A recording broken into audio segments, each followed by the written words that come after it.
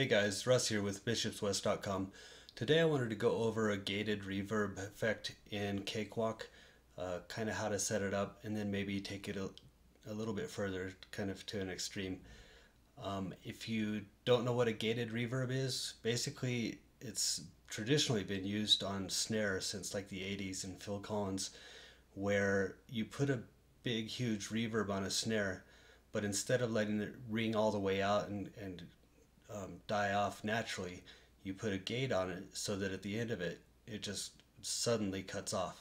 So it shortens up the sound of the snare quite a bit so it doesn't drown everything else out, but still gets that nice, huge, big reverb sound in it. So to start with in Cakewalk, I've just got this track here with the basic snare. This is what it sounds like.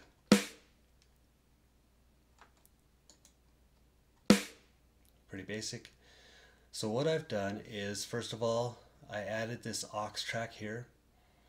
If you don't know how to do that, just insert send a new aux track.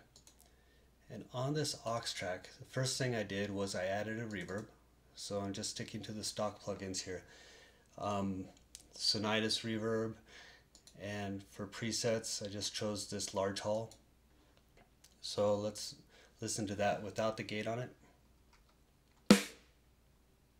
Whoops, without that muted. Huge, right? But also kind of overwhelming. So then the next thing I did was I added this gate. Now the trick with this is, instead of just letting it die naturally, you can actually use side chaining.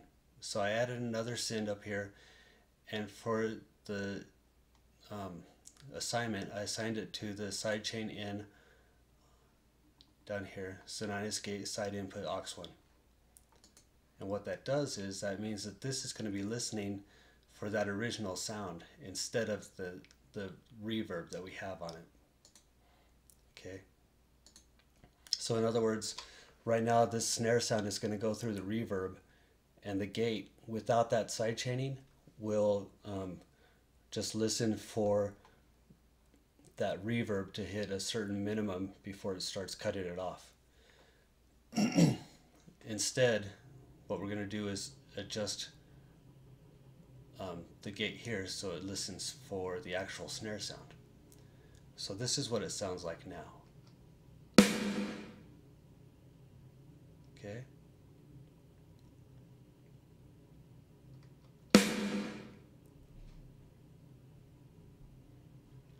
So let's disable this, and now let's see what it sounds like. Did you hear the difference? It goes for quite a bit longer because it's listening for a minimum, that 60 decibel minimum threshold on the actual reverb.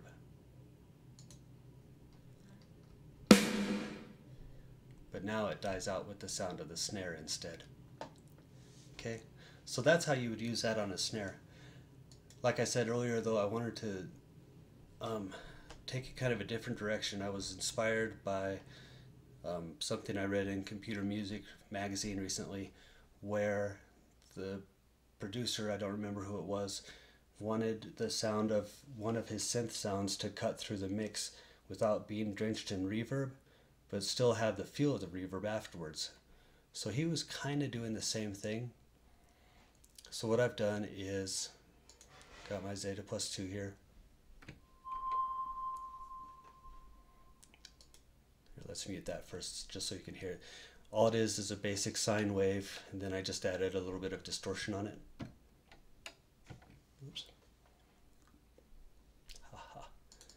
Let me get that volume back up. So very dry, no effects whatsoever except, like I said, for the distortion. So what I've done is, same thing, I created an aux track and added a reverb. It's the same thing, that large hall reverb. And traditionally, I think what you would want to do is use just a compressor. And so you can see I I've got the threshold way down at the bottom, ratio set to infinity to 1, and the knee set to a hard. But same thing, it's listening to a sidechain from that synth. And so if I unmute this, if you listen carefully, you'll hear that as long as I'm pressing the key for the synth, all you'll hear is the sound from the synth. But once I let go, you'll hear the reverb trailing off. So, right? Should be pretty clear. So you don't hear any of that reverb until the end.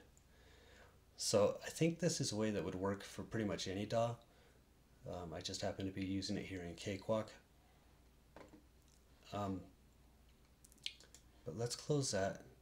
And I wanted to show you kind of the cool thing about Cakewalk's gate is if you go to presets, you'll see that they've got this synth anti-compressor. And what it's doing is basically the same thing as we had that compressor doing. Same thing, I've got a send set up going to the sidechain here. So if you listen,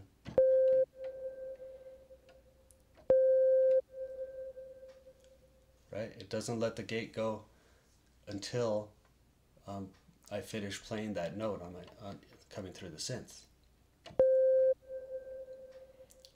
And to me, this sounds actually a little bit better than the compressor. I guess it's up to personal taste, but I just wanted to show you that either one is available. You can kind of adjust the release here. You can make that quite a bit shorter so it dies out, or lengthen it. And you can hear it goes for quite a bit longer. Somewhere around 400, 420 seems to work just fine. Okay, and so now when you play,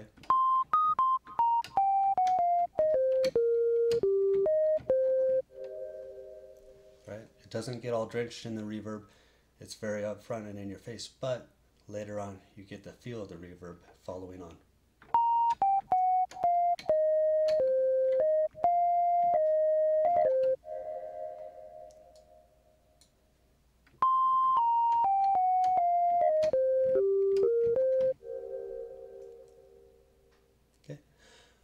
So yeah, just something for you to play with, have fun with, experiment with, see what you come up with. Hope this has helped, and have a great day.